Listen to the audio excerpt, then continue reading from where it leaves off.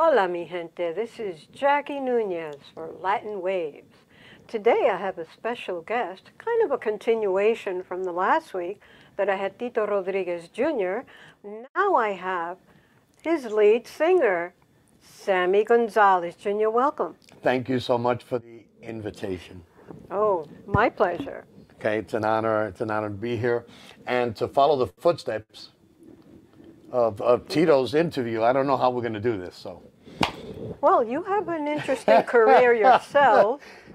So I don't even know at this point where to start because you are the legislator of. yes, So I am. we'll go politically first. Okay. How did you get into politics? Listen, I'm going to fast forward because in 2012, my daughter program, BOCES program, Yes. was going to be cut from a 2 to a 1 year program. And then she came home crying. And so I started to advocate for my daughter and many of the other students. I called at the time in 2012, I called the elected officials in 2012. Wow. Here we are in 2022. I'm still waiting for them to call me. So Wow. that started my advocacy and my run to try to run for politics. So what is your goal? What is your ultimate goal as a legislator? What is it that you want to pursue? One of the main things is that I want to make sure that my community, which is high Latino, high minority, that we get an equal share, that we are treated equally like every other district, that we get the respect, that we get the jobs. We have corporations, we have companies that, are professional companies, certified companies, but never get the opportunity to bid on RFPs to help grow. And I know it's only because, they have their regulars, but people, minorities, Latinos, African Americans, Muslims, which is many in my community, and so forth, do not get that opportunity. And I said that once I get into office, which I tried 2 times before, failed, learned a lot, but the third time's a charm. And now 3 elections later, I'm here, but that's my goal, is to make everyone aware that we're here. Latinos, we're here. Right. And that's important to me. Absolutely. And thank you for your service to your community. Thank you. Because I see you do a lot for the community. Oh my God. Yes. I have a picture of you with a little girl. I think she was a Girl Scout or something. Yeah. She had a uniform. I thought that was adorable. Yeah. So there are many things, and you do things for veterans as well. Tell us about that. Yeah, we do. I do a lot of work with the veterans. Suffolk County is #1 in veterans that live in Long Island. And sometimes they're forgotten. Sometimes there's a lot of veterans that are homeless.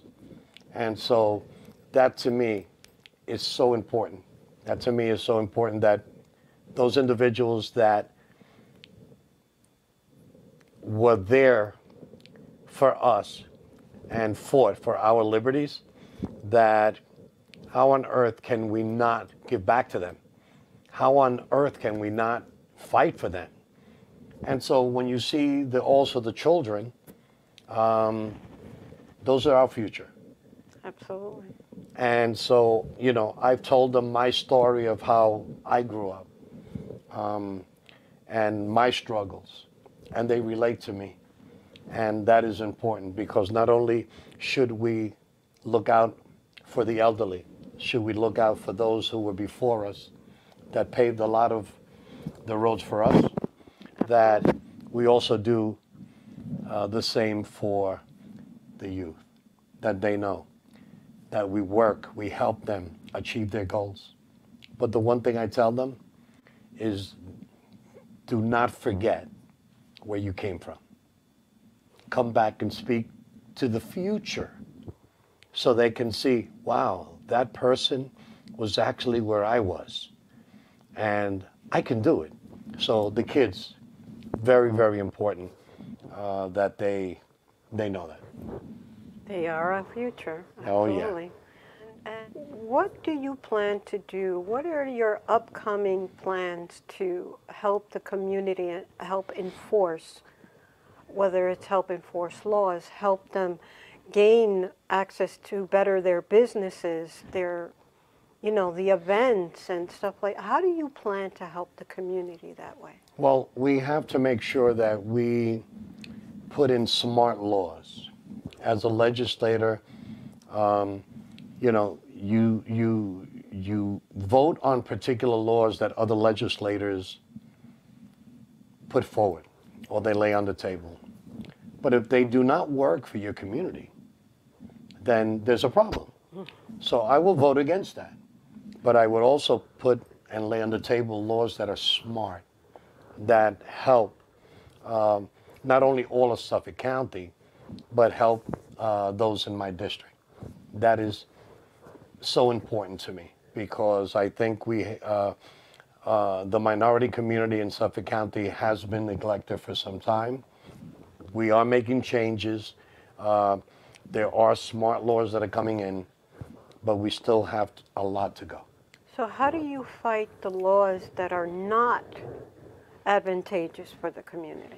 What we try to do is we'll set up some amendments to that particular law. So I'll put in, I'll lay on the table a amendment because there's a part of that law that maybe at the time they didn't think about, but it is affecting us. Example, there was a law in the books as a homeowner, an old law that said, and it was in their lease when they first signed along many years ago, that said you could not sell your home to an African American. It was in there. It was in the books. Isn't that illegal? Not back then. Okay? It was something that they fought for early on when they were building these homes. So when we got to that particular law that it was brought to my attention, we entered an amendment. You know, it shed light when we put that in, that after all these years, that section was still there. Wow. And that to me frightened me. So now it was technically removed. They would have to go by that if it still if existed. it still existed. So Wow. not too many people knew that. So we removed it all across Suffolk County. That makes sense. Thank God. So there are people that come up to me and say, Sam, we need to do this. And if it makes sense, I will. You know? Now, I mean, I think you do a wonderful thing for the community, but I want to start talking about your music career. Ay bendito. Exactly. Now, obviously now you sing with Tito Rodriguez Jr., but I want to go a little before then. You actually sang with a very dear friend of mine, Luis Ramirez. Yeah, Was 7 it years. Luis Ramirez y sus amigos? Was it that? Luis Ramirez y su amigo. Wow. Um, I think you recorded with him, right? I recorded 2 albums with him. Louis gave me my break. I was singing with local bands, a group by the name of La Herencia Latina back in the days with Ray Rico Rodriguez. May he rest in peace. But I remember playing with La Herencia at a wedding, and Louis was there. And so I remember 2 days later, I got a phone call saying, from Roberto Rodriguez Jr., trumpet. He said, Sammy, Louis wants to talk to you. I go, Louis who? Louis Ramirez.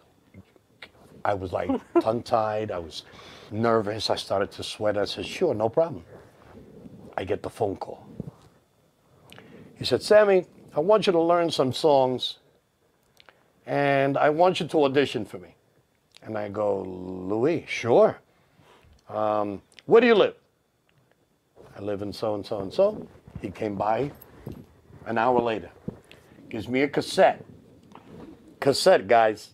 If nobody knows what that is, it's a little plastic, rectangular type of thing with a little Ribbon. ribbon inside there that played music back in the days. And so he said, learn these songs and come down and audition. I go, okay, where do you want me to go to audition? Well, today's Monday. We have a gig on Saturday at the Copacabana, the original Copacabana, the one on 61st Street. 61st. Oh. And he says, that's your audition.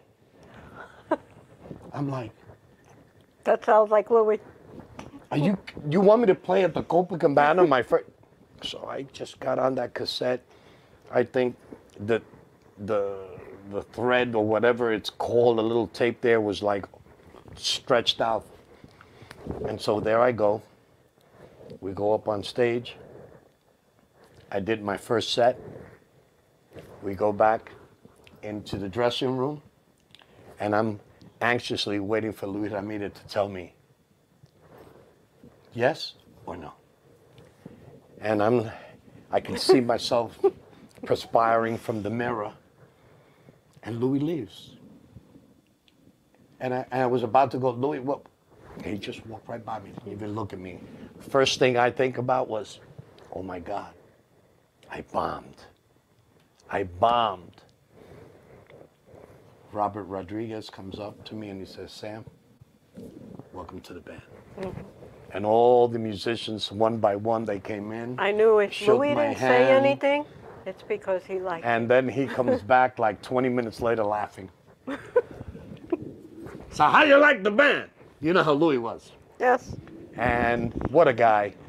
And 7 years later, before he got together again with Rey de la Paz for Otra Noche, Caliente, I was his singer for 7 years, and they were the best 7 years, I will tell you, in my early career.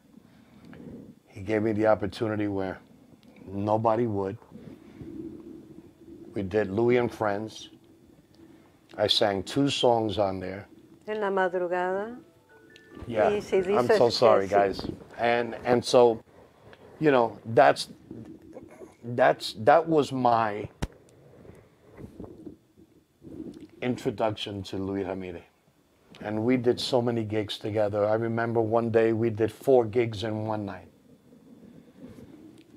I think we left the last club at 6 or 7 o'clock, no, 8 o'clock in the morning. We were going out, and I remember the senior women with their Bibles going to church, and I'm going, oh my God. And so I'll never forget him. He is my godfather in music. He gave me the opportunity when nobody else wanted to give me he says, and I remember Tito Allen going up to Louis and going, hey, he's brand new. You're going to give him the opportunity to sing? And Louis goes, yep. Mm-hmm. And the rest was history 7 years later. That's amazing. Why do you suppose Louis didn't get the recognition that he solely deserved? Because he was an outstanding arranger, composer, musician, played just about everything. He was an outstanding individual. I don't know. I think that will always be a mystery on why.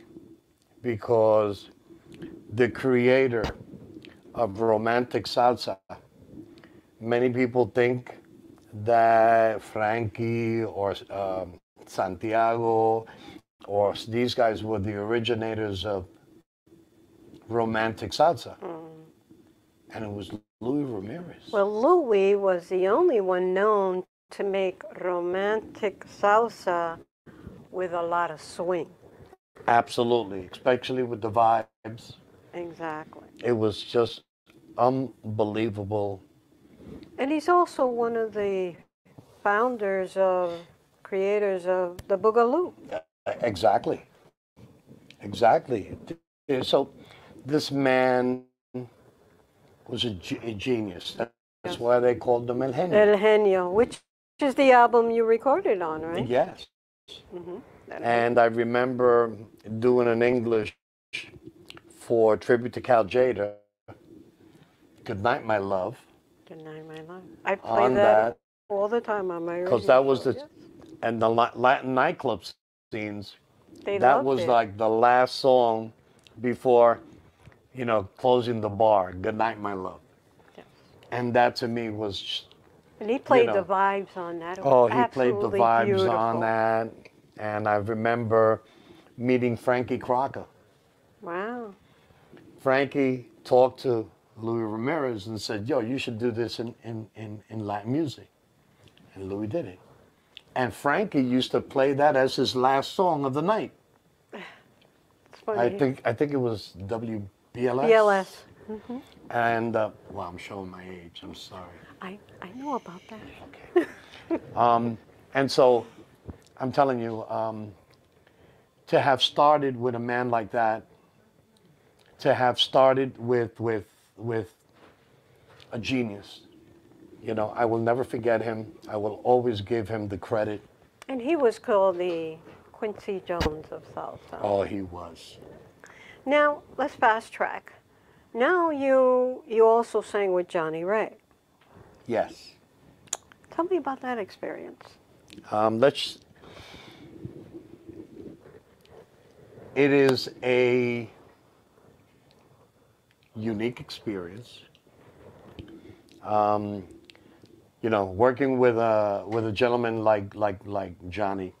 I got a call from the Pope the other day that I am one miracle away from sainthood. And so, but I do have to say something about Johnny. Johnny has been one of the hardest people working individuals in show business. He knows how to get his records out. He knows every year he puts something new, stay relevant, Yeah.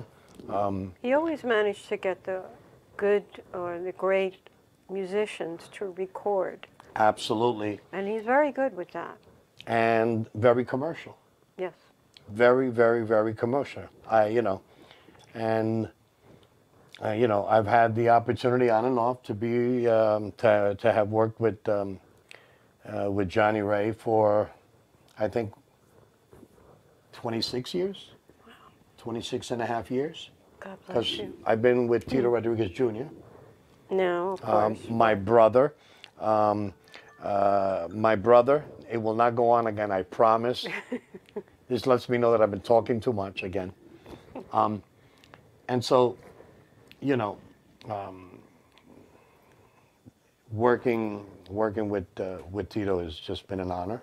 Now, you've guys done some great venues from my God. all over the world, Rome, Italy, even LA and West Coast. We've traveled Europe, we've traveled to France, to Rome, to Milan, Germany, London. We've been all over the world, I think 3 times over. I'm on my 5th passport anyway. Wow. But the big band sound is what intrigues me. It's what people enjoy. Yes. It is something that to see 16-piece orchestra or a 18-piece orchestra is unbelievable. And the thing is, when you go play out in Europe, you and I had a conversation not too long ago, and you start to sing, and the crowd is singing your songs, is because they've had an impact with that recording. Okay. Why do you think, and I've asked Tito this question as well, our music is more prevalent in places like that than it is here? And what do you think we can do to change that? I think here we take it for granted. Yes. I think we take it for granted. I think we have to educate our youth. What I haven't seen too much of is parents putting the education in of what is un asopao, qué es un sancocho, cómo se hace un pastel, los pasteles, you know, of going to their native land, to go to Puerto Rico and say, mira, estamos en la finca. They don't teach them our culture, We do our not history. really teach them our culture. Yes. And if we're not really teaching them our culture, many of our kids don't even speak the language. True. They'll speak Spanglish. And because of things like that, it has moved on to our music. They're more interested in reggaeton. True. They're more interested in el merengue, and everything else, except what it really means to listen to a machito. What it is to listen to a Tito Rodriguez, la música de Tito Puente. That's missing. Very much so. It's missing, and we lose that. Because if you listen to those yesteryears, I will tell you, the music is unbelievable. Yes, it is. I want to congratulate the band, Tito, yourself. I am part of the East Coast Music Hall of Fame, and congratulations on the nomination. I look forward to seeing you guys in June. Yes, absolutely. And, well, we'll see what happens, right?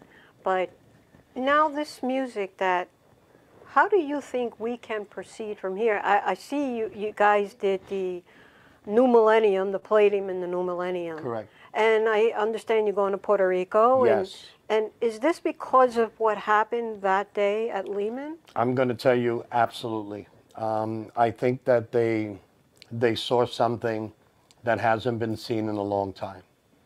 The combination, the musicality, the professionalism of Tito and Mario, and the orchestration, the big band sound. This type of music on that particular day expanded many of the promoters.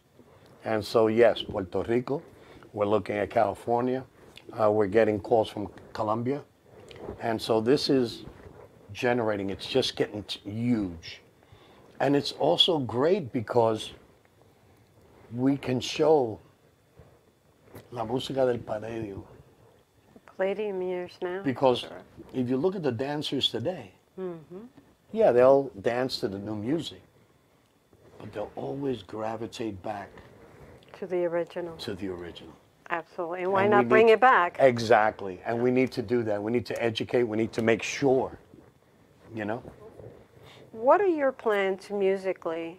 I mean, do you ever plan on recording yourself? Because Oh my God, there's so many people that keep asking me this question. I'm having fun. between that and writing a book, which one's coming first? I think the book. I think the book is going to come before. Yeah, I have been thinking about doing a recording, you know, on my own, with the blessing of Tito, of course. That's the respect that I have for Tito Rodriguez Jr. I would want him to He assist must me commend you on and your producing- loyalty. and producing my first album, which I want him to be part of. And so that in the future. Right now, we're making some great music. There's not too many people that have been together with a band leader for 25, 26 years. I must say Non-stop. you represent Tito Rodriguez very well. Thank you. And Thank you. That means a lot to me. He was one singer that no one could ever come close to. And But and with you all still, due respect, and they still can. You're right. It's just that He was a class of his own. he was a superstar all on his own. All I wanted to do is to try and sing his music well, not impersonate Tito Rodriguez, but the classiness and the articulation, the professionalism in the way he performed and the way that he sang. No one will ever be able to imitate right. Tito Rodriguez. That's right. But if I can just consistently go and do this and you know, make him proud, I think I must be doing something right, because you're 25 still years there, later. 20, yes. Yeah. And I want to thank you for representing Tito Rodriguez very well. And I My want to thank pleasure. you for having this interview with me. We got to do this Anytime, again. absolutely, absolutely. We got a political side and we have a musical side. So, But Tito, thank you. Thank you for giving me the opportunity. Tito Thank Rodriguez. you for allowing me to write my own music and allowing to record many of my songs. I appreciate it. Thank you so much, Tito. Well, this is Jackie Nuñez for Latin Waves, and thank you. Have a great night.